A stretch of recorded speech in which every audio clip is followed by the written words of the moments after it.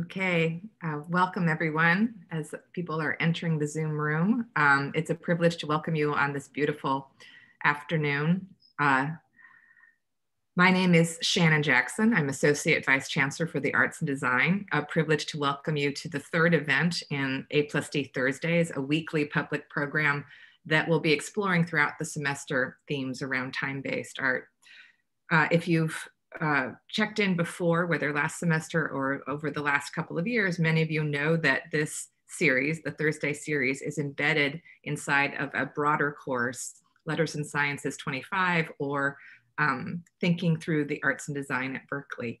It's a course that we created in order to expose students of all majors, of all different positions on campus, to a range of art forms: literature, film, visual art, social practice, design, and more. And to do so with the central theme. This semester's theme is time-based media art. And one of the exciting things about it is that we also have an embedded public lecture series open to the community. So welcome to enrolled students and welcome to non-enrolled students who are tuning in with us today. Before I proceed further in continuing with the welcome, I do want to acknowledge the land on which our campus stands, and hence the land on which this gathering takes place, essentially, even if we do so virtually today. UC Berkeley is sited on the unceded and ancestral land of the Ohlone people. And as we convene on this campus, online and offline, we recognize not only the Ohlone history, but also that the Ohlone people are active, flourishing members of the Berkeley community and the Bay Area region more broadly. In fact, this course and the lecture series has often been thinking about the politics and aesthetics of gathering, of the politics and aesthetics of taking up place. And we're doing so and continuing to do so this semester as we think about time-based media art. If you've looked at some of the announcements about the series, you know that this is a particularly resonant theme for our campus, for our region, and for the world. Students and community are going to be thinking about forms that address social and political issues through a range of mixed media forms that make use of photography, video, and the screen. Our exploration this entire semester, and hence even your ability to tune in, is made possible by a generous donation from the Balck Art Foundation, who've supported every aspect of this course and its lecture series. So all of us are indebted to them, and also offer continued gratitude for their commitment to research and educational programming in the field of time-based media art. And in thinking, I have to say, about how to mobilize a discussion about the use of the photograph or the use of the screen as a vehicle for addressing and redressing social and political inequities, I knew I absolutely wanted to be sure to include the Bay Area's own Chris Johnson in this series. Chris Johnson, an artist, organizer, curator, teacher, writer, and civic leader who has inspired so many in our region and nationally and beyond. Johnson is a photographer and a video artist and is currently chair and professor of photography at the California College of the Arts. Johnson's work is in the collections of the San Francisco Museum of Modern Art, Smithsonian Institution, the Oakland Museum of California, the Center for Creative Photography, the Polaroid International Collection, and more. He's the author of The Practical Zone System for Film and Digital Photography, now in its 6th edition. And he's been president of SF Camerawork, in the past also director of the Mother Jones International Fund for Documentary Photography, chair of the City of Oakland's Cultural Affairs Commission, and he's also been the Media Wall project manager and public art management team member for the Oakland Museum and the Port of Oakland. In 1994, amongst his other past projects, he co-produced and directed The Roof is on Fire with Suzanne Lacey, a project that was broadcast on Cron TV. Johnson has also more recently received grants from, for instance, the Rockefeller Foundation for his collaborative work with Hank Willis Thomas titled Question Bridge, Black Males, an innovative transmedia project that represents and redefines Black male identity in America. And I'm sure we're going to hear more about that today. here to speak about a range of practices, mixed media practices that deeply address and redress the political inequities and mixed economies of our social landscape. Please help me welcome, even if you're muted, Chris Johnson to the screen. Chris, over to you. Thank you, Shannon. And I want to begin by thanking UC Berkeley for inviting me to come and talk about my work. I mean, it's really an honor, and I'm really looking forward to what I'm sure will be an interesting conversation. And for those of you who are familiar with the Question Bridge Black Males Project, you'll know that talking about its origins and conceptual framework are definitely appropriate for the theme race, community engagement, and time-based art. But I'd also would like to suggest a slightly broader frame of reference for understanding my work. You know, the events surrounding the fall of Donald Trump and the rise of Stacey Abrams in turning Georgia blue have almost made us forget the dramatic mass marches all over the world in protest of the murders of George Floyd and Breonna Taylor in support of Black Lives Matter. Those movements made it really clear that there's an inexorable connection between race and injustice. Those things are woven together. I mean, I'm sure all of you are aware of the fact that the very dubious notions about race were adopted in the 17th century to support chattel slavery in our country. So you can't really disentangle race from injustice. But this is, you know, as a Black artist, these are not abstract or historic issues for me. They're parts of my lived experience. But on a personal level, I've actually been extraordinarily lucky, as you'll see. I've been more witness to rather than a direct victim of racial violence and injustice. But still, those issues are inexorably woven together. And so what I'd like to do, I think as a frame of reference for understanding my work, would be to ask the question, how can the creative process serve the interests of redressing and healing injustice when you experience it? Is that possible? I mean, how does art function as a healing tool, both on the personal level and on the societal level? And I think that frame of reference would make the work that I've done leading up to Question Bridge and around it make more sense. So I have a number of individual projects to share with you, but the central one definitely is Question Bridge Black Males.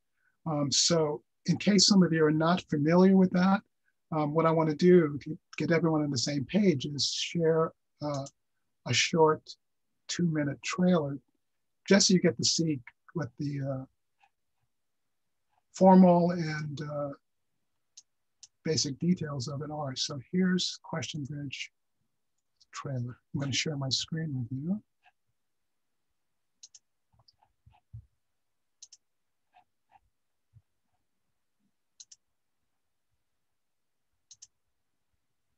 Okay.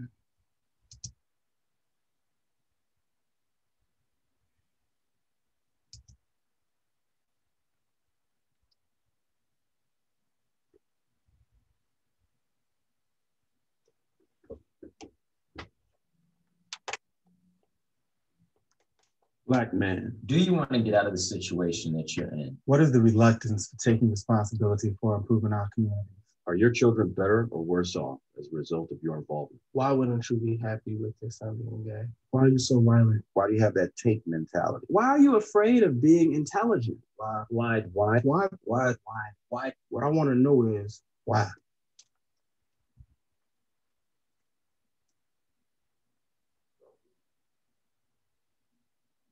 I believe that we incorporated a lot of things that are unhealthy to us. We are supposed to be tough. I can't let them see no type of sucker. Along with various other stereotypes. The level of mentorship in our community is not as strong as it possibly could be. When I came up, crack was a quick way for a Black man to make $1 million.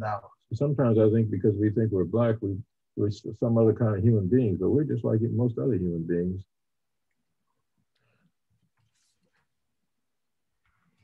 Why didn't y'all leave us the blueprint?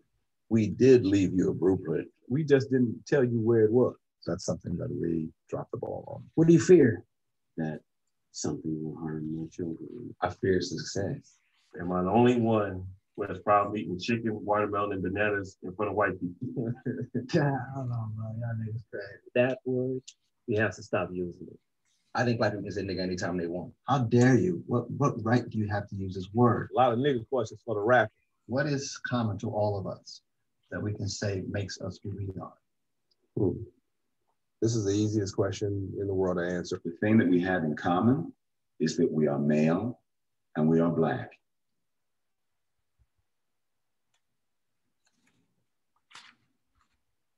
All right, my question is, I try to live good, but I'm surrounded by bad.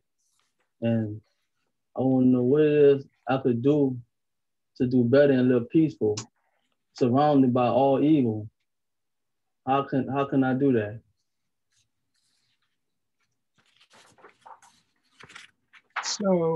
So that's an introduction to the project, and you can get a sense, of course, that it's clearly about Black men speaking for themselves. And I'll talk more about how it evolved, but a little bit of background about the injustice that I said that I was witness to.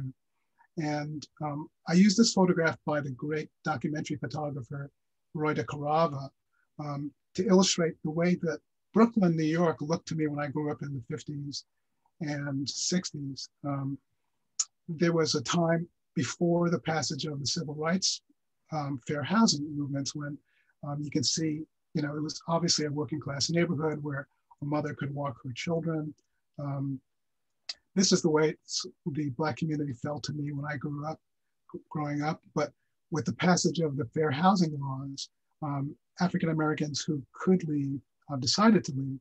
And so I witnessed the sort of rupture of the Black American neighborhood communities into this photograph by Bruce Davidson is the way we think about inner cities now, and that's the way we experience it. So I wanted to keep that in mind, seeing the movement of African Americans who could out of the hood, leaving a concentration of sort of poverty and violence was something that really was a shocking experience for me, and something that I remembered later on, and you'll see the relevance of it in a minute.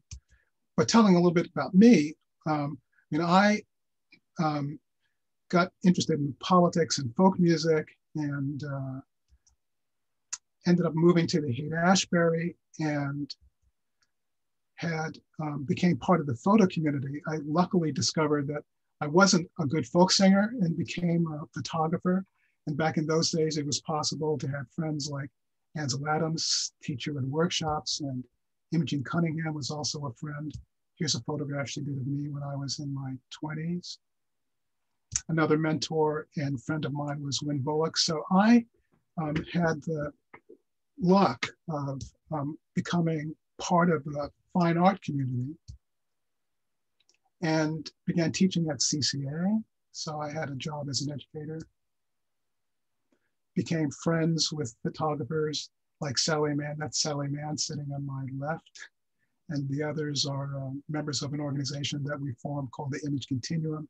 So I became part of the fine art community and began doing black and white, very earnest images in black and white. These are just some examples of my work. I'm going by it pretty quickly. You're welcome to go to my very neglected website to see more of my pictures, but I wanted to give you a sense of the kind of work that I did before a big change in my life. This is from a project that I did in Africa. But I mentioned that I was sort of witness to a lot of violence, but it was in my home. So this is a triptych that I did, reenacting a child abuse incident that happened between myself and my mother. So this is the right panel.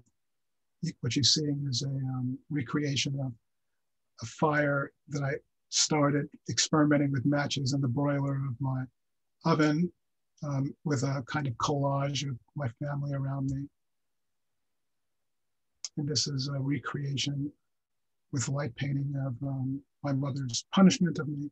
So my work is, as you can see, I'm already trying to use art as a way to heal personal issues. So this is a collage that I made from text that my mother wrote in a journal that I gave her in the last few months of her life. And if you go to my website and read it, you'll see that I'm sort of extracting words that she said about how much she loved my sisters and I. And just to give you a sense of how my relationship with my mother evolved, and again, I'm using my work as a way to kind of mediate this process of growth and healing. So this is a triptych that I did with my mother. And I'll just read the text. It says, summer 1974, after years of silence and painful distance between us, I wanted her to see the important places of my life. When Yosemite came into view, she cried. She reluctantly agreed when I asked her to pose in front of a dead tree. Summer 1980, when her hair grew back after chemotherapy, we were surprised at how soft it felt. After we danced at my sister's wedding, I had to carry her down the stairs from the reception. We had never seen fear in her eyes before.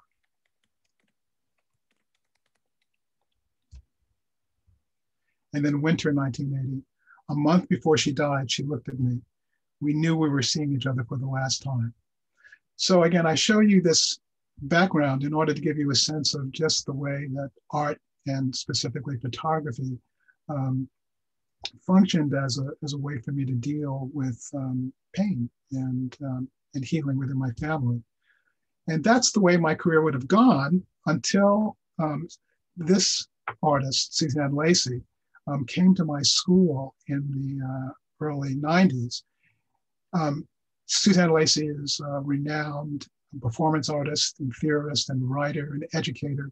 She came to my school as a dean, and this marked a really radical shift in my life, and it was really a profound encounter. So she and I began having conversations about conditions happening in Oakland in those times, and I was inspired by a documentary by Bill Moyers done in the late 1980s called The Public Mind, which made me very interested in media literacy and her concern with injustice on the streets of Oakland, particularly as it affected the lives of young children of color, led to a collaboration. So here you see me with Oakland teachers working with them to put together sort of a media literacy curriculum for their classes. And that resulted in a project that Shannon mentioned, The Roof is on Fire, which was the first attempt on my part to collaborate on a process that was intended to try to make the inner lives of young kids of color understandable to the white world that usually wanted to portray them as a problem. So what we did over a number of years, a couple of years, was organize young people in high schools in Oakland. What you're seeing here is a garage in downtown Oakland where we organized cars into a place where these young people who were wearing badges around their necks that said, "Shut up and listen," could gather and pretend to have private conversations. And the idea was to use this sort of performance process as a way to create a safe space for them to express themselves honestly. And the audience were told just to listen. And obviously it was profoundly liberating to the kids to not only be able to speak freely, but know that they were being heard within this sort of theatrical device. And it was a very powerful thing for me to witness. And this picture I include because it actually led to an idea that evolved into Question Bridge. But you can see that the audience is very patiently listening to the voices of these young people and obviously coming away with a real different understanding of who they were as human beings. So after that, again, as Shannon mentioned, we were able to organize a KRLN documentary. And so people began to think of me as becoming more involved with performance art and social justice issues than my work. So what happened was, in 1996, the Museum of Photographic Arts in San Diego asked me to create a project to coincide with the Republican convention that was happening there. And they said, you know, we want you to deal with something related to an issue that is a pressing concern for you, and but it has to be in video, which I at that point knew nothing about. So I thought back to that distance, that rupture that I witnessed to the Black community, where members of the Black community who nominally belonged to each other were really divided by geography and by class. And I thought to myself, well, is there a way that I could create some kind of performative mechanism that might help these people who clearly need each other communicate better? And I knew that bringing them together into one room and trying to facilitate a conversation between people who lived in the hood and those who didn't, all African Americans, I knew that that wouldn't work. And I learned from the project I did with Suzanne how important listening could be as a creative force. But I thought to myself, well, listening is a kind of passive way for a person to be very generous. What would be a more active way for a person to be generous? And I realized that asking a question is inherently an active form of generosity. And I thought, well, what if I could set up a situation that would allow African Americans who live in the suburbs, who are part of the mainstream world, to simply ask all the questions that I know that they have of African Americans who've made the choice or because of circumstances live in the hood. How can I get these two parts of Black culture to communicate? I wonder if it would work if I got them to look into a video camera and simply ask the question as if they're talking to this other person. Would they do that? It was a creative experiment. And if they could only ask a question and then answer a question of someone in video form, I wonder if that would work. And if so, it would create a kind of question bridge between these people. And I thought, question bridge, that has a nice ring to it. So that's how question bridge emerged. And that's how it connects to that early experience that I noticed growing up about the Black community dividing, because I realized that any demographic has critical divisions within it, that this system of simply asking and answering questions mediated by video might work. So this is how the original question bridge Black community looked back in 1996. And it's understandably very crude because I, again, was learning a lot about lighting and video, but this will give you a sense of how that experiment worked and how it looked and sounded. Have you given any thought to where the money comes from for people who are receiving public assistance? And do you care? I've thought about where public assistance money comes from, and I do care. But for one, I am on public assistance.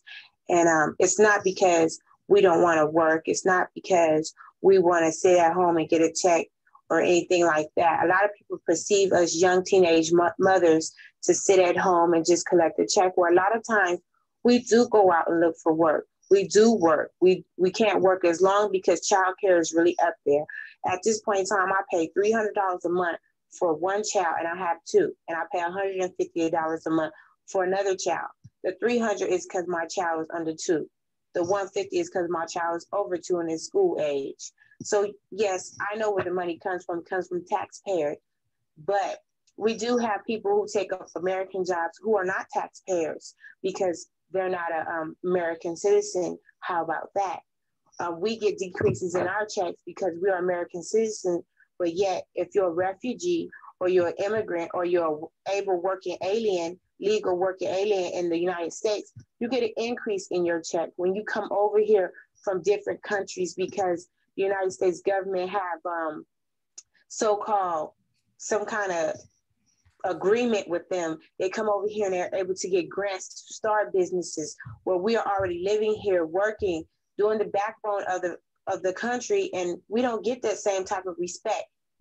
But yet people look down upon us because we are on public assistance. They like to say, oh, the Black teenage moms are going out, opening their legs and having babies just to get on welfare to get out the house.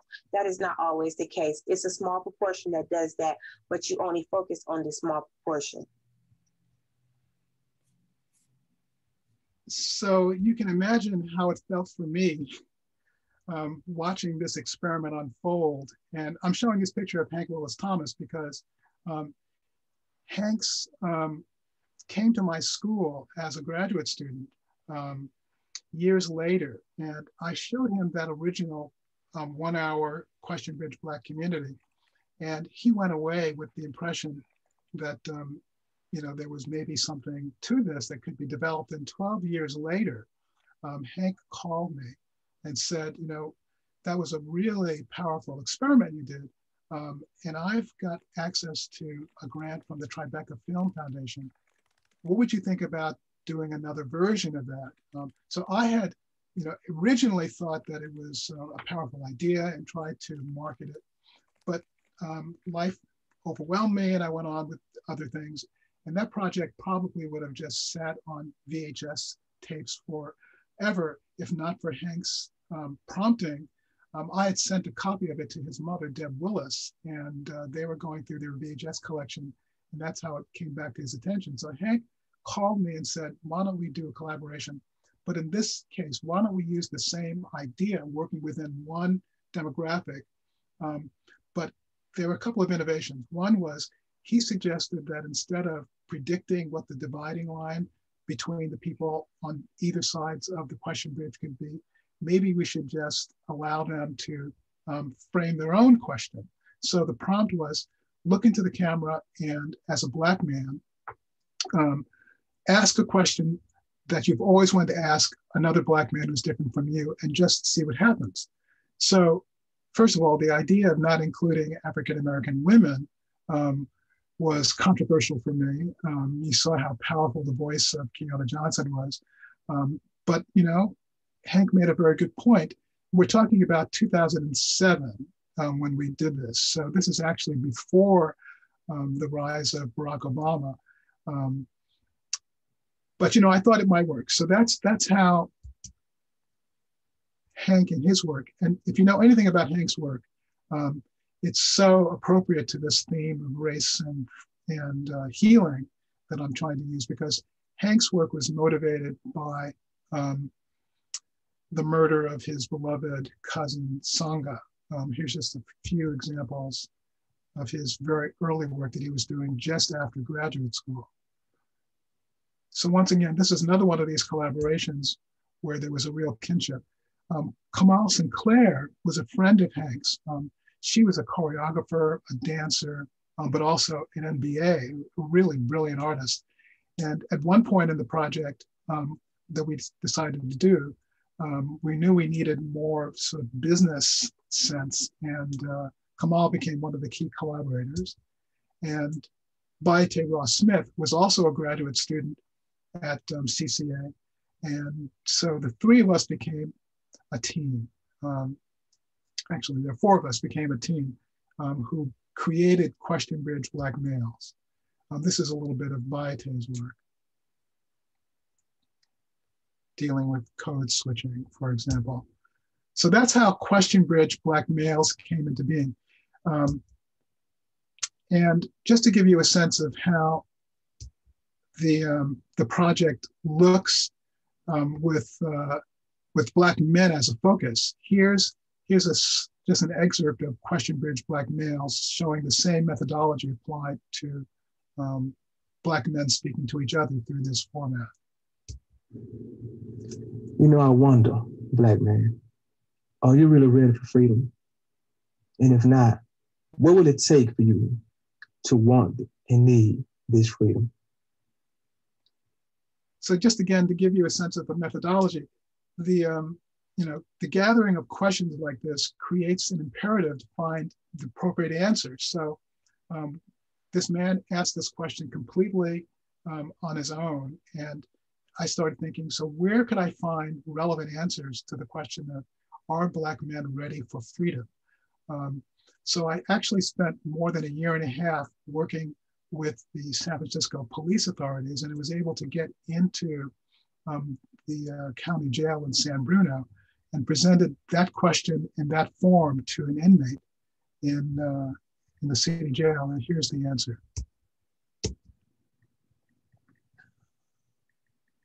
Am I ready for freedom?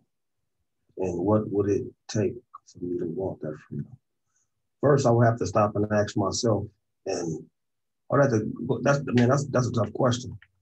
Because freedom to me is a mind state, you know, because you got some people that's not in jail, that's not free. You know, you got people that's in prison in dysfunctional relationships. You got people that's in prison with jobs, they work 9 to 5 that they don't like. Some people are in prison with alcohol and drug abuse. So I would have to really ask myself, what's in prison in me? And what's been in prison in me is my self-esteem, my lack of self-esteem. My lack of self-esteem has led me to commit crime, to hurt people, to manipulate people, right? Because if I love myself, there's no way I could walk outside this room and punch somebody if I'm esteemed within myself. So to be free to me would have to be, I would have to change, you know? So in order for me to grow, I would have to change because if change is necessary for growth. In order for me to grow, I would have to adapt the mentality of something that's got to change in me. I have to change my mind state. I'd have to change the way I talk. I have to change the people I interact with. That would be free. So once again, I think you can see one of the really almost mesmerizing things about what happens when you give people a chance to honestly express themselves in the proper setting. So just like Kiona Johnson early on, you can see Ivan here really offering insights that he's obviously been thinking a lot about. And the idea of the project was just to offer those insights to both himself and to the world. And so that's how Question Bridge Black Males came to be. And the team and I spent 4 years of summers traveling around the country, gathering questions and answers in a portable studio that we would set up in New Orleans or all over. And you can see here another dimension of the collaboration because I would be behind the camera as kind of the director, setting up the lighting, and Hank would be on the laptop looking at the sort of collections of questions that we would gather, and he would decide which questions to be directed toward different persons. So sometimes I didn't even know what question we were presenting to a given sitter, but that's the way the project evolved. But then we had the challenge of figuring out what to do with this incredible collection of material that we created. When I put together a timeline of all of the footage after 4 years that felt like relevant questions, eliminating sort of repeated questions in the proper order, we ended up with 15 hours worth of material. So then translating it from that raw form into the form of an installation that would work in museums is another story. But this is an example of the way the installation piece evolved. This is the way I looked at the Sundance Film Festival. And you can see, you know, we created these, we call them sort of avatars to represent the men. And maybe you can notice that the pillars are established into a kind of arc that includes the audience. So that's a sense of the way the installation looks. And if you, someday we'll all be able to go to museums again, but the Oakland Museum has an installation in their permanent collection where you can see a version of this. And of course, it goes without saying that in museums, it attracted a tremendous amount of attention from the African American community. And here's an example of the way the 5-channel version of it looks when you play it as a single channel piece. This may seem like a silly question, but I want to know, am I the only one who has problem eating chicken, watermelon, and bananas in front of white people? I don't have a problem with it, period. No, I'm gonna be honest with you. I don't even eat watermelon because of the connotations that it has around Black people. But I will eat some chicken though. I never heard of bananas. I never heard of bananas. Really? I don't know if you're the only one, but it is not a problem for me to eat whatever I want to eat from anybody. You're not the only one, brother, to be honest. Every time I still eat chicken, I eat a lot of watermelon, and I love bananas. But I'm always looking over my shoulder, wherever I'm at, seeing who's watching me eat this watermelon and this piece of chicken and this banana, always. You're not the only one. No, I know plenty of African Americans who, as a rule, will not eat watermelon in front of white folks. Now, for me, I have difficulty relating to the question only in the sense that I've never ever liked watermelon and I don't eat meat. So I don't find myself in the situation where chicken and watermelon comes to a head. But I do know that there are times where you feel like you are the stereotype because, you know, if they say, hey, do you want to go play some basketball?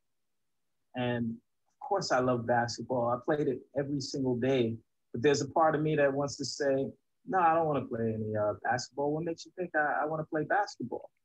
But in those moments, I think we have to be honest with ourselves and just know that there are some things that are true.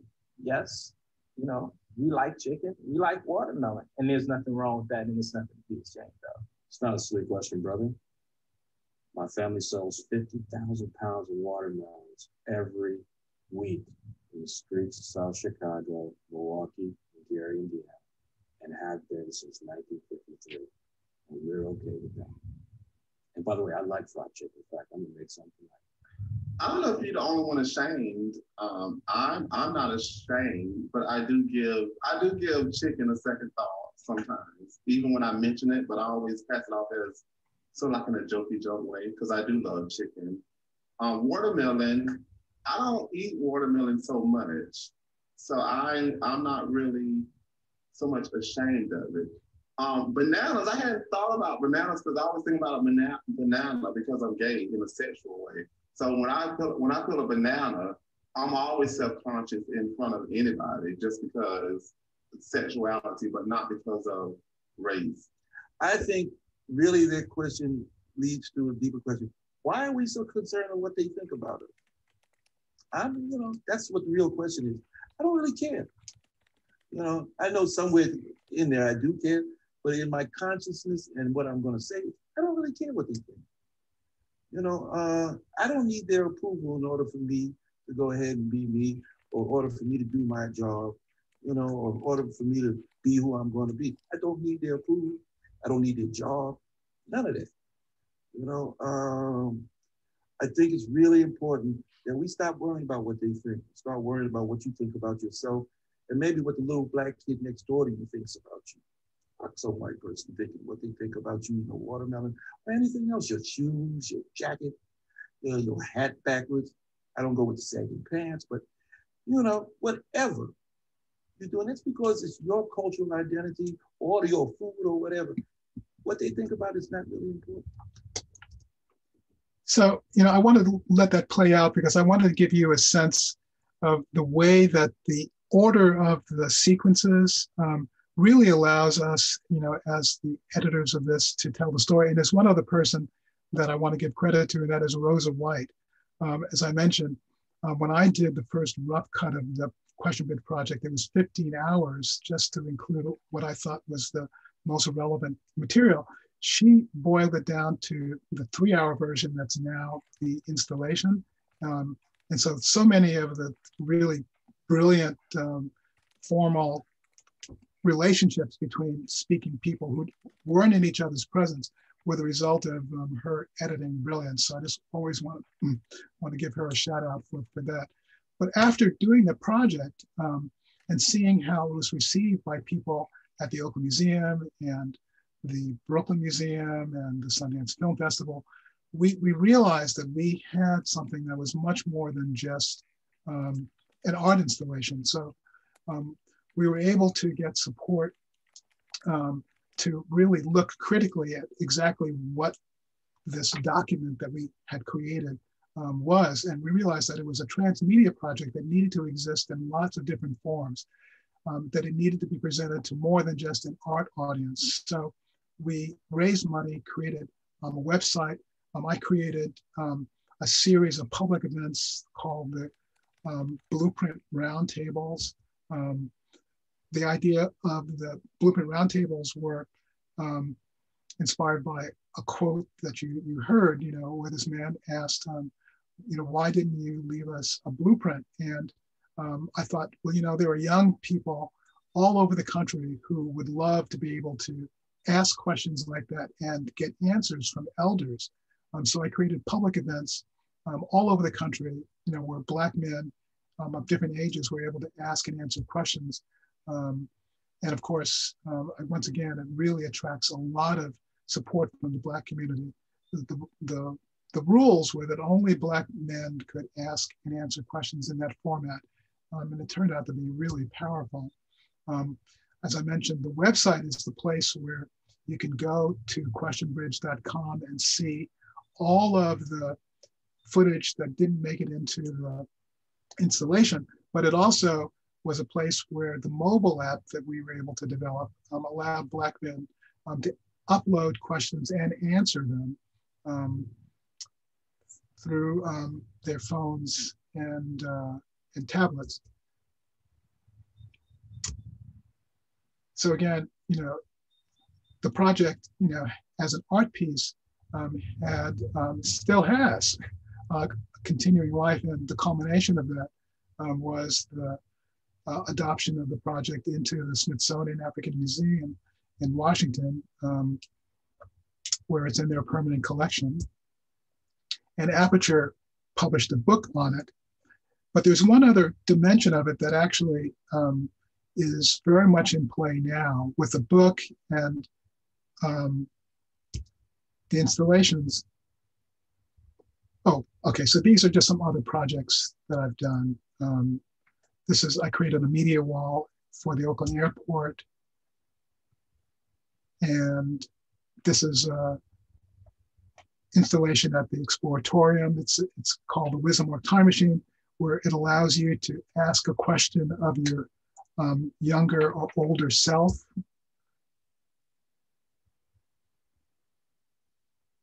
This is the way that project looks.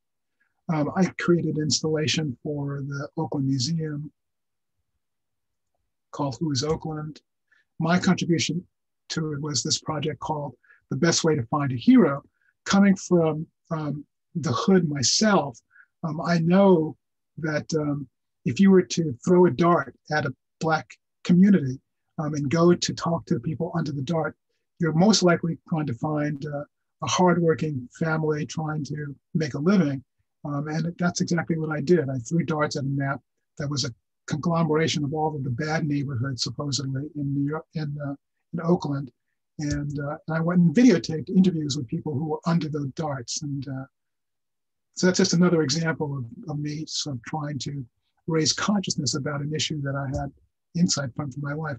This is another project that I did more recently called the Oakland Fence Project. This is a photograph of my barber, somebody who I miss very much at the moment, who was you can see that he's a sort of community organizer. His barbershop is called the Pull Up Your Pants Barbershop. So these are just some more recent projects. For the Oakland Museum, I created this project called The Question of Faith, based on this famous quote made famous by Martin Luther King, but was really originally done by Theodore Parker, The Arc of the Moral Universe. This was done for the midterm elections in order to provide some hope in the midst of the Trump era. The photographs were images by Dorothy Lang that I discovered from the Library of Congress. And this became billboards and posters all over Oakland and San Francisco.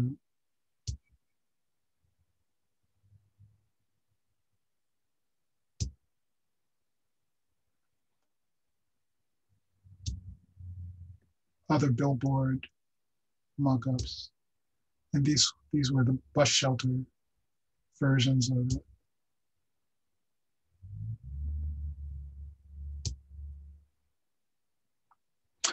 But again, speaking about the sort of ongoing life of Question Bridge, one of the things that became clear very early on was that it was really important for the voices of these Black men and their faces to be available for young people to hear and see. And so very early on, we created a curriculum, which I'll be sharing with you. So if you go to the Question Bridge website and you click on the Educate button, it'll take you to what we call the Educator portal. And so these are distillations of themes from the project that are available for free to teachers who want to use these themes together with materials developed by Kamal and this incredible group of brilliant women. They created the original Question Bridge curriculum back in 2012. And I since then updated it together with James Ford in North Carolina. So we created the new version of it. And so this is the way the Question Bridge modules look. When you click on one of those icons, it takes you to a place where you can download clips from it that are directed toward 6 specific themes. There also are art projects in the form of student workbooks and teacher guides that we provide to educators to provide a support system for teachers to use the resources. I've been working with a museum in North Carolina, the Harvey Gantt Center, to create a teacher development program. So I've been back there doing workshops with teachers to use the Question Bridge materials in their classrooms. This is a shot that we did in Charlotte, North Carolina. This is a screenshot of the PDFs that we provide to teachers to use with their students. And I'm currently in conversations with these schools, the Millbrook School, the Princeton Day School, and more locally, the Black Pines Circle School, to promote the curriculum in their classrooms.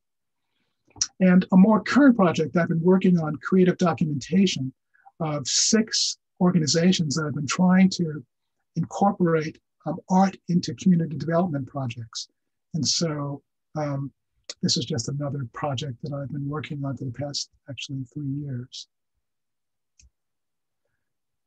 This is a still from a project done in a very, very small town, Milan, Minnesota, where a community development organization hired an artist to create a musical theater piece that used all of the residents of the small little town to create a piece called This Land is My Land. So that's just an example of the kind of community development collaborations that are being done at these 6 organizations that I've been documenting. And if this is the last slide. Okay.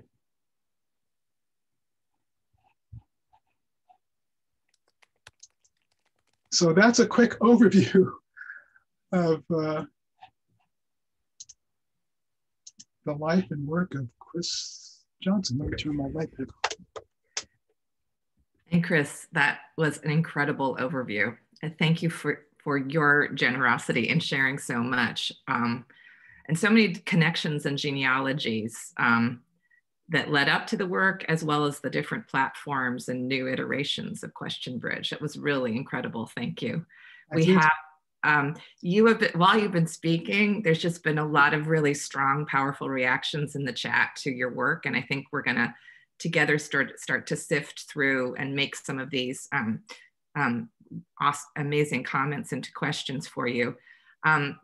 Those who are tuning in, we'd have the possibility of unmuting you so you could ask your question out loud to Chris. So perhaps you can let us know if you'd like to be unmuted, because there's some really great thoughts here. Maybe I'll just start off to get things going. And, you know, thinking about some of the things that have already been said in the chat, Chris, that when you talked about being a photographer and doing that incredible, powerful work as a photographer, creating stills, and then with Suzanne Lacey entering your world and the realm of performance and public art being, you know, part of your practice, I wonder, like, if you could say a bit more about what you see as is possible with these different media, what can be done with a still photograph, what can be done with a video piece, but also noticing that the questioning and answering could be happening live in real time in shared space rather than on the screen. What does the screen as the mode of questioning and answering do or not do? What are its capacities? A thought that we're all having also, given that so much of what, you know, of any kind of intimacy right now often is happening over screens. It's there's an extra resonance to the question, I suppose. Sure, yeah. Well, that's a very profound question, obviously, because what you're talking about is how do the different formal constraints and enhancements of one form versus another reach people in different ways. And that's the way I think of it. I mean, on the one hand, you could see the arc of my work being the evolution of a person who started out as a folk singer, who realized that he's not able to communicate as well as I wanted to. That way I had, frankly, no talent for it. But as a form of art as social change, we all know how powerful music is. And that obviously impressed me as a young kid in Brooklyn. And then, you know, just by circumstance, discovered that still photography could translate the process of seeing something relevant to someone else. And I believed in that and had more of an aptitude for that than folk singing. So adopted that. But then the evolution really of my understanding of how art can function as a medium of change happened when Suzanne made it clear to me. And you know, there are lots of history to the performance art capital. I mean, there's a lot to say about that. But obviously, what it does when you enact something, when you are able to engage people in real time in an event that they believe because of their own empirical experience, that has a kind of impact that a photograph inherently doesn't have. It's just different. It engages you in a different way.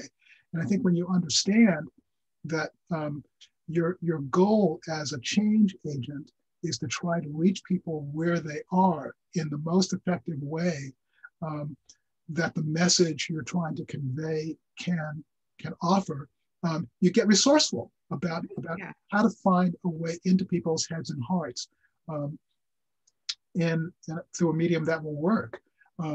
And you know, as you can see, you know, I stumbled on the format of using direct video of a person. It was before Facebook, you know.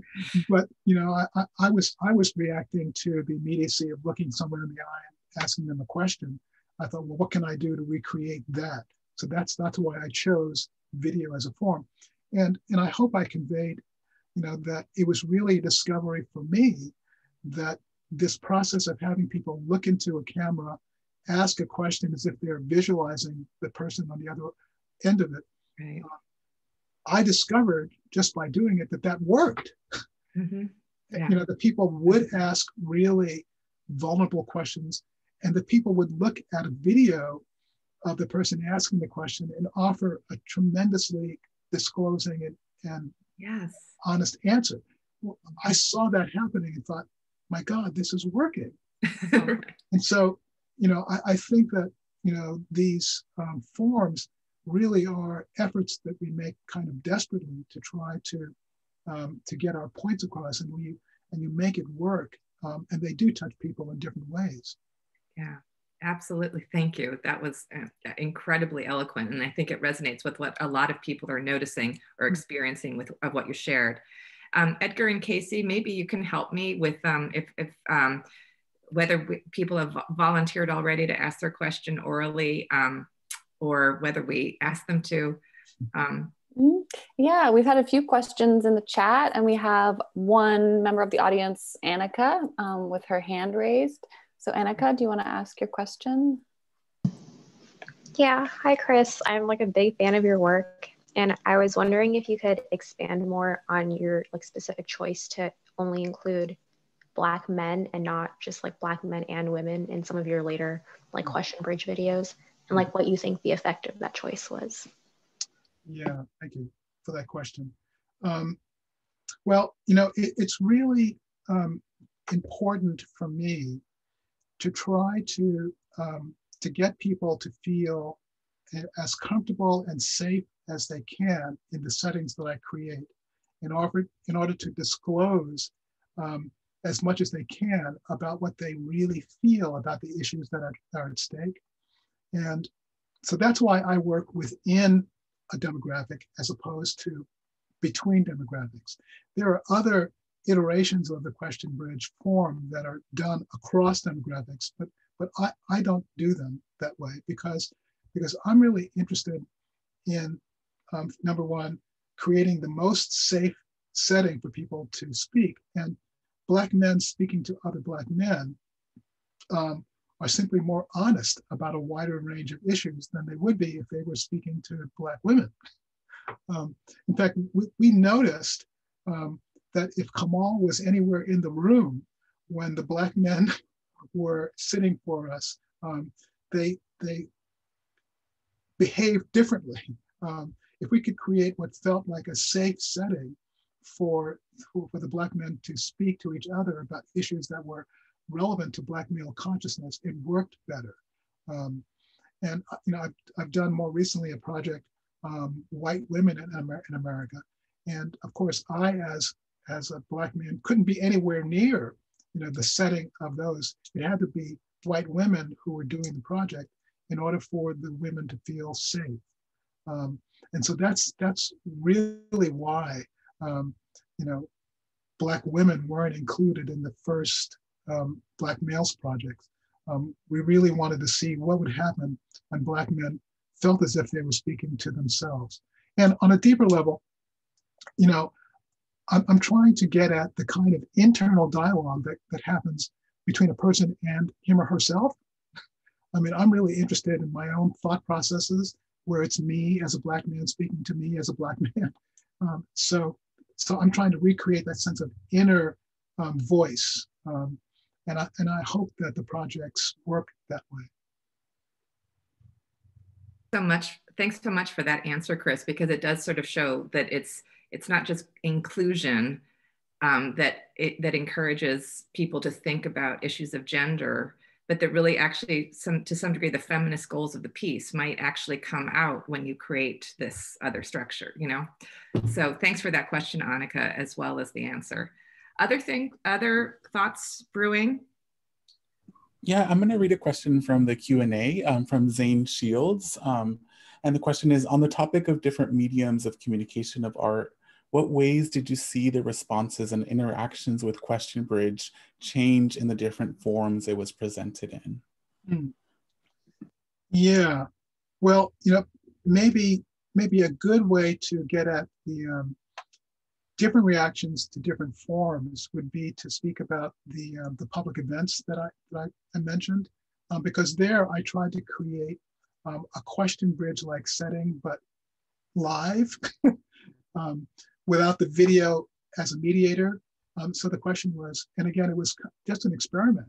I didn't know whether or not that sense of safety and privacy would carry into a public setting, but I discovered that it did.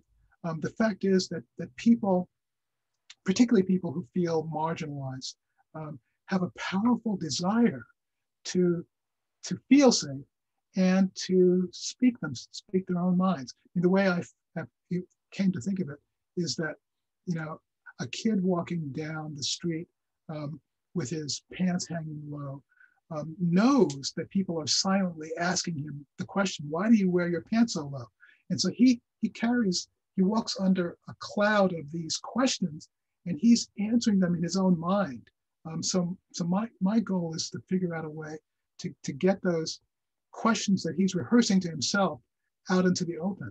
And I discovered that even in a public setting, if you tell people, you know, I really want to hear you, and the rule was the women and non-Black males in the audience can't confront you, it still worked.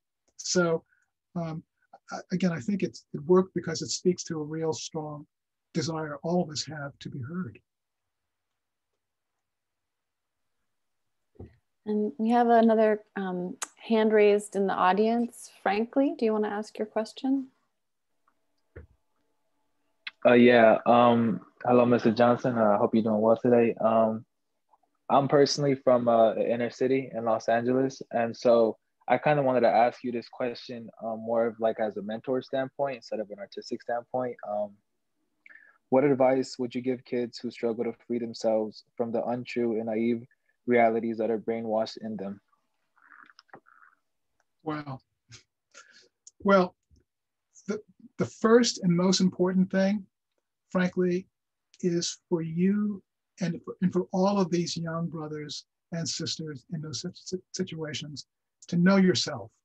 That the first thing you have to do is find a way to connect to what is your truth.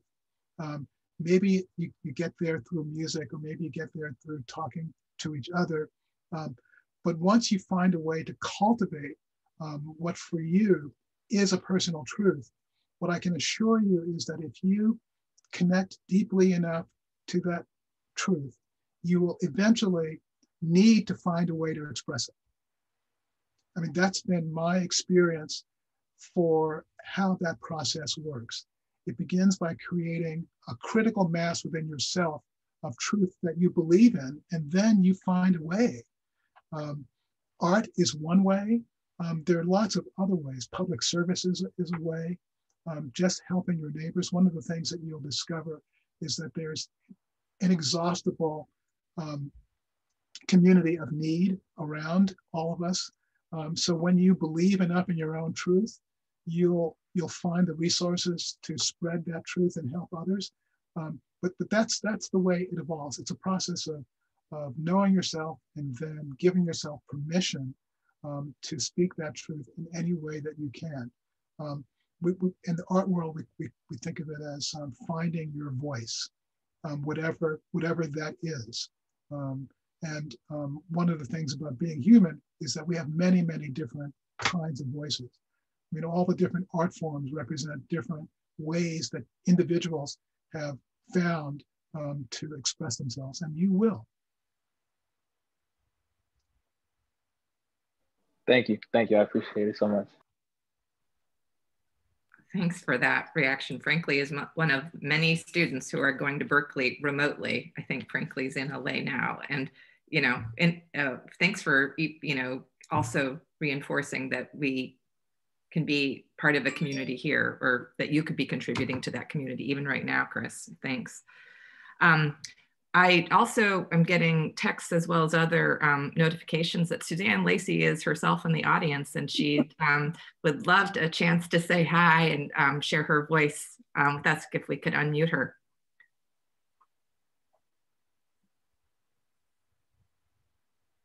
Hi. Hey. Hey, Suzanne. Hey, I never get tired of seeing Question Bridge. God, it was amazing. I love that piece. And you are, I got to tell everybody in the audience, this guy's super humble, but he is probably one of the best teachers I have known. He's influenced my work as much as I've influenced his. And, you know, what we always said about Chris is he was kind of our resident philosopher. You always have the humanistic, the personal, the social, the broad philosophical overview all combined together. So you indeed are a mentor to so many people, including the kids we worked with. Thank you, Suzanne. Yeah, I'm curious, and I bet the audience is, about what you're working on now, because I know you're doing that big project where you're sort of traveling all over and applying Question Bridge in deeply political ways. Yeah, Yeah. Well, I tried to touch on that a little bit. The project working with community development organizations as a documentarian is actually coming to fruition. I mean, it took me to Alaska, to the Zuni Pueblo in New Mexico, to Jackson, Mississippi, to Philadelphia and Los Angeles, as you know. So pulling all of that together into a website that presents creative placemaking as a genre that's coming to fruition. So we're doing the final editing of that, and the soft launch of that's going to happen soon. But the ongoing project, Suzanne, which really is a mission of itself, is responding to the need that teachers have to use the Question Bridge curricular modules in their classrooms. I mean, my vision is to have the project not just in the few schools that I've been able to cultivate it, but everywhere. I mean, you can imagine, Suzanne, what it's like to have your work become part of a school curriculum. Yeah. Supported by superintendents and teachers, and so that's becoming an ongoing mission, because it really at this point no longer I no longer have the team around me. It's just me, trying to do that. So figuring out how to scale that up and get it out is an ongoing project. And on a more personal level, I still take pictures. So I tried to touch on some of the things that have come up, the billboard projects and those kinds of things always seem to be there. What about your idea of the divide now between deep conservatives and the more progressive people in this country? It's certainly something I'm pondering all the time. How do I deal with the Central Valley in my thinking? Because as you know, I'm from the Central Valley, and the kind of conspiracies, the sort of subversion of Christianity that's going on now. That's, to me, that's a divide that, God, I'd love to see you apply your intelligence to that. What could we possibly do to outclass what Stacey Abrams is doing? Exactly. No, she's not bridging the divide. She's just getting voting out. But how do you start that conversation? I think we're all puzzling over that. Yeah, I don't, just being witness to it is so overwhelming, Suzanne. Yeah. That it's hard to know how to do more than just be an honest witness to this history that's unfolding right in front of our eyes. But how to really engage it, which is the question you're asking, is something that, we'll have to talk about it. Yes. Our next project, to Larry. There you go. There you go. Thank you so much, Suzanne. Yeah, thank you, Suzanne. We have some more questions coming in the Q&A. One question about the participation or invitation of Black trans men in Question Bridge and how that looked over the years. Yeah. So I mean, there are two answers to that, two parts to that. Like, one has to do with the decision that we made to allow men to identify themselves. We didn't, pre-categorize people in terms of their participation. Anyone who wanted to define themselves as a Black male were fine with us. and so we took them in their own terms and included them that way. And then the website, with input through the mobile app, gave people a chance to once again self-define and tag themselves and participate and upload their question and answer through that. So in a way, that giving permission to people to self-define just allowed for a diversity that we couldn't have planned for. And we just honor it when it exists.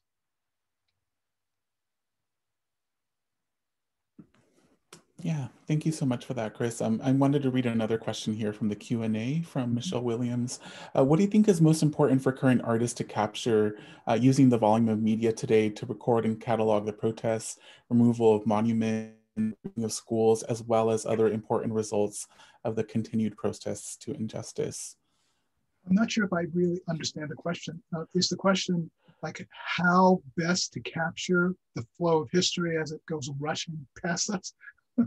Yeah, I think, yeah, it's like, we could ask Michelle, if you want to be unmuted, you could also amplify. Yeah, please do. Oh, hi. Thank you for taking my question, and what an incredible catalog of work. I really appreciate your being with us today. Thank you. So yes, that's exactly, you know, as it goes rushing by us, how do you sift through so much visual information and, you know, capture really the essence? Like if you were going to create a time capsule, in other words, of what we're going through right now, what would you say would be the most important elements to that? Yeah, well, Michelle is your name? Yes. Yeah.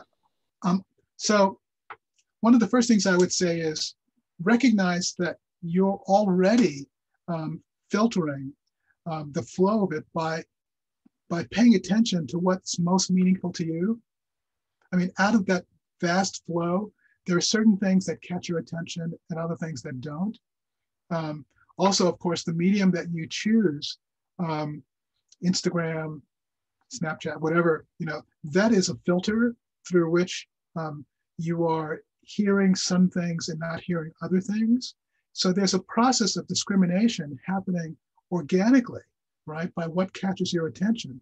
And the more you pay attention to what you pay attention to, the more you realize that what's floating to the surface for you are the things that are most meaningful. So once you recognize that, figuring out how to embody those meanings, because the meanings are the most important things, right? So in the same way, like my wife and I did a 17-mile hike across San Francisco. And, you know, as a photographer, we're sensitized to paying attention to what you're paying attention to. So you photograph little things, and it ended up being a kind of catalog of our walks. And that's a similar kind of process, I think. So I would just say, the more you recognize, you know, that the most important thing you're doing is making meaning, the more you'd be able to discriminate and embody those meanings in a form that you would want to keep and then share. That's great. Thank you for that.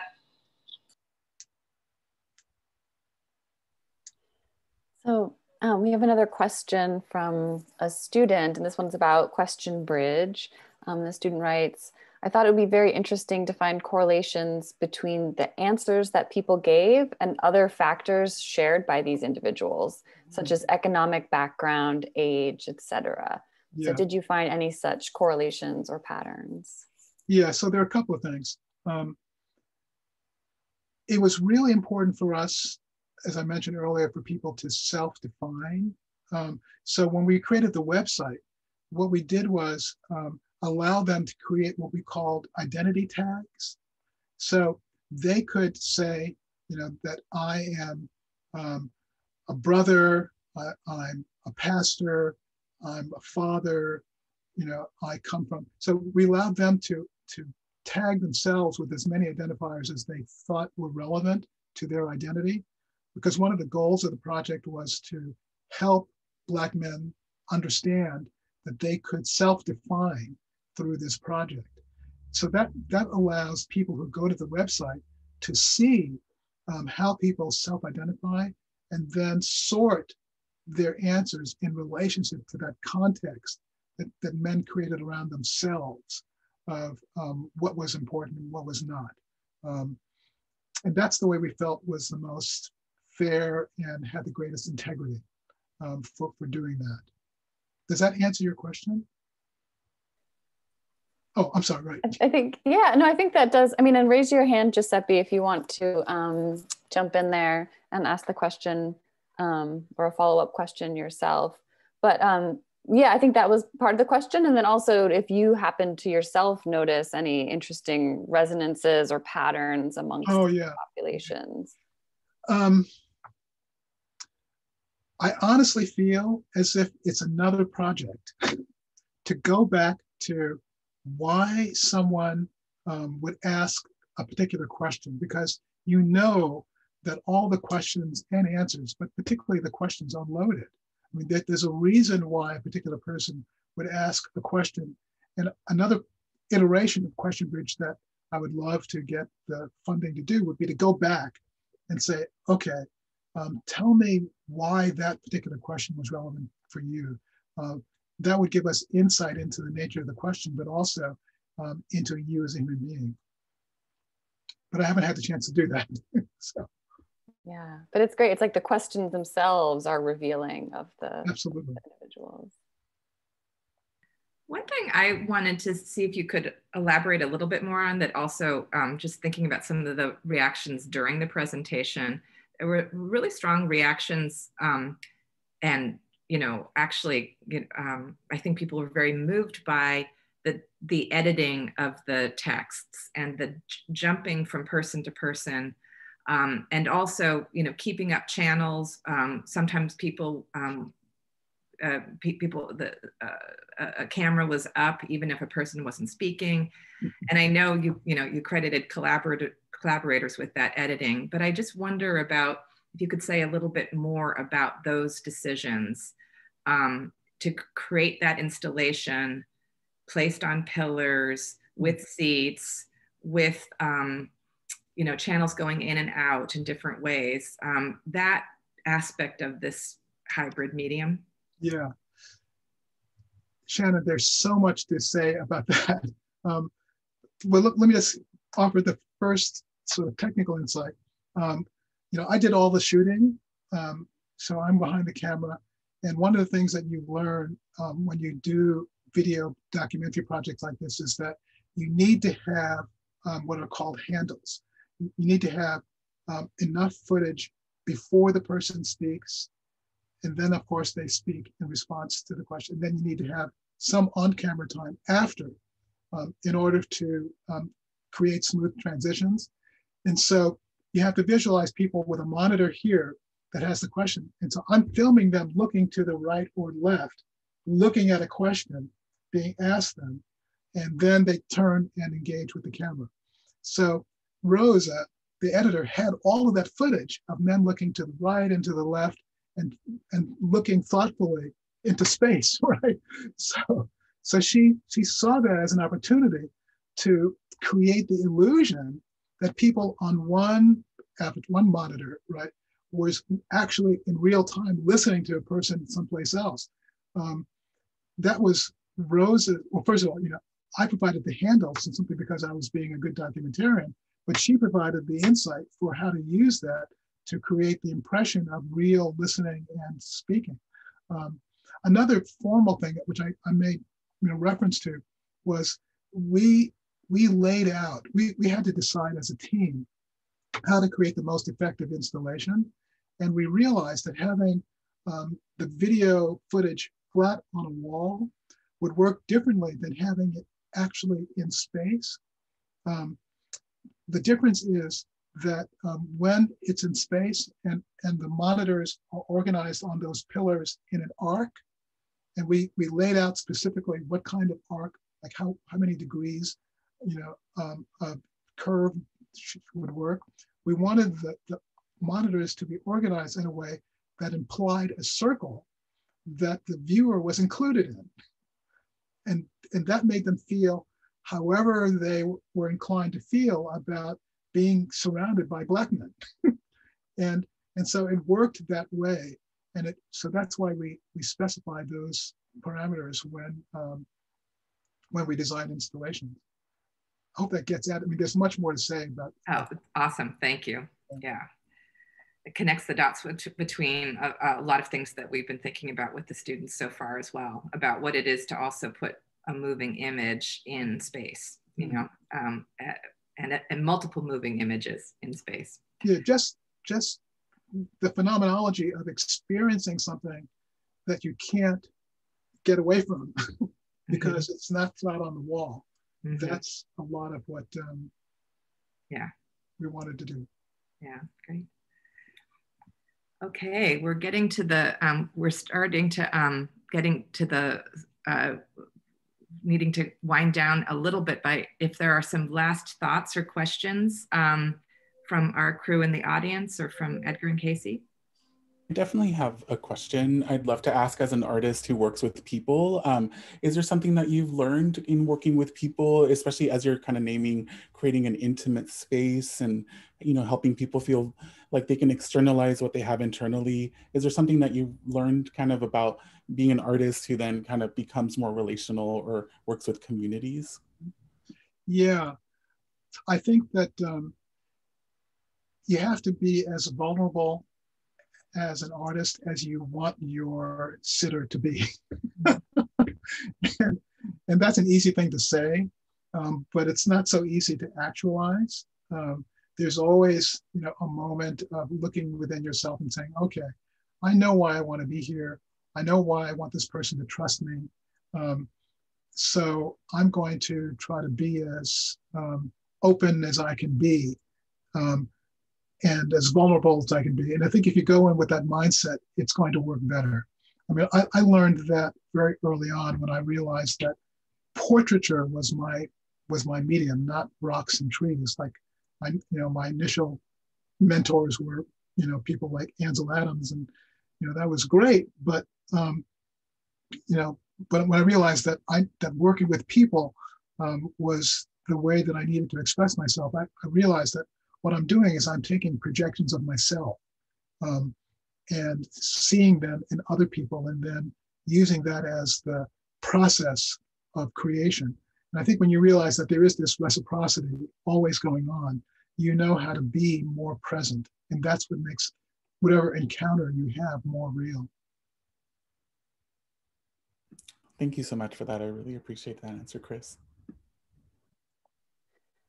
I have a question too, but this question is a bit about portraiture and self-portraiture. Because in the class a couple of weeks ago, we read an essay by Frederick Douglass where he is responding to photography as a very new medium.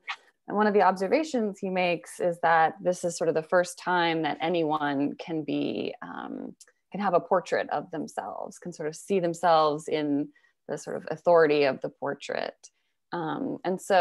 And you know, also because it seems like some of your earlier work was sort of working in the mode of portraiture. I'm wondering if you see Question Bridge as an act of portraiture. I do. About that. And then also just thinking about, you know, selfie culture today and how much we take pictures of ourselves and are sort of constantly representing ourselves to the world. If you see there's something about a sort of a different space like Question Bridge where you're seeing yourself through the eyes of others as something sort of separate or different from the sort of constant self-portraiture that we're doing online. Yeah. Today. Well, I mean, there's so much in what you said, Caitlin, that I think is so true. I mean, the hyper-awareness that Frederick Douglass had of how his presence would carry through history speaks, you can see that in looking at his pictures. You can see how much authority and integrity he brought to the process of being a sitter, representing his people, knowing, you know, as he did, what that would mean. And I think it's true. Anybody who engages in certainly the act of self-portraiture, I mean, which is what he was doing, basically, in a way, recognizes that you're asserting a kind of power about your projected identity. And so then you have to be as honest as you can be about, are you projecting your true self? You know, how much are you really trying to mirror yourself to yourself? And how much are you speaking to an audience, and who is the audience? I mean, the more clear you can be about who you are addressing this image of yourself to, the more nuanced the exchange can be. It's a tremendously complex thing. And, you know, I usually tell my students who do this, that if you want to try to find the place where there is the most integrity, start out by assuming that no one but you is going to see these images. What are you going to make? Like, do self-portraiture. Just it's an artifact, you know, but try it. See what would happen if you don't consider this to be the privilege of anyone but yourself to see. What would you do? That's where I think, that's the mentality of the Francesca Woodmans, for example. I mean, that's where it comes from. It comes from that kind of integrity, and it's rich and very powerful when you see it. Thank you. Chris, this has been an extraordinary hour and a half. Seeing the history of your formation as an artist, how Question Bridge came about and how it has morphed and changed and responded to new dynamics. And your responses to all of these proposals and thoughts coming from the audience has been absolutely stunning and precise and rigorous and very much appreciated. So everyone who's with us, I hope you can join me in offering the hugest of thanks, the warmest of thanks to Chris Johnson for sharing his wisdom with us today. Thank you very much. As I said earlier, it's really an honor and I really appreciate it. Thank you very much. Yeah, we have a shout out from Erica Demon and others.